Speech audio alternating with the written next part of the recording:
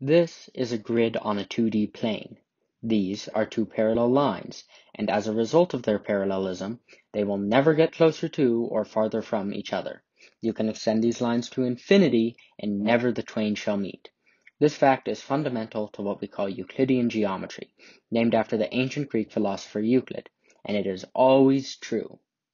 That is, unless the lines are not on a flat plane and are instead on a curved surface, like, say, a sphere. When, like on the sphere, parallel lines do not stay at an equal distance from each other, the geometry is called non-Euclidean. This, of course, is never useful, unless you happen to live on one or something.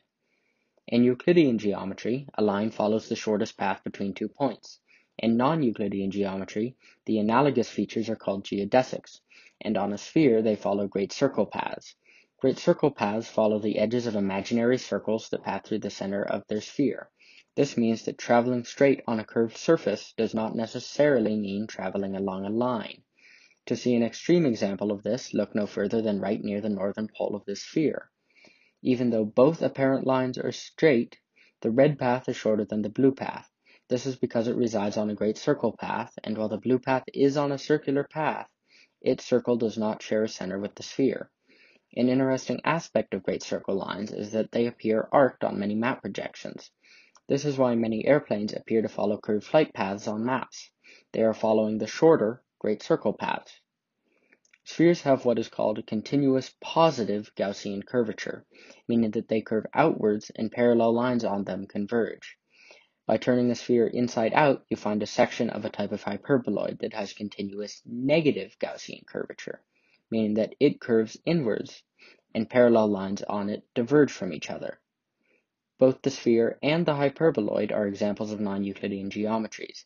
As a result of their respective continuous curvatures, the former is an example of elliptical non-Euclidean geometry, while the latter is of hyperbolic non-Euclidean geometry.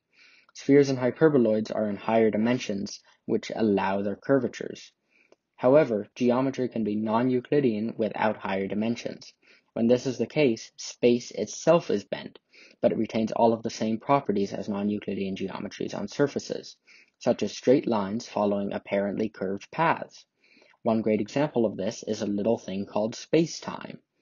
Non-Euclidean geometry deals with the general characteristics of curved surfaces and space, and is a part of mathematics that can be purely theoretical or can be used on all scales, from smaller than our humble planet to the size of our universe.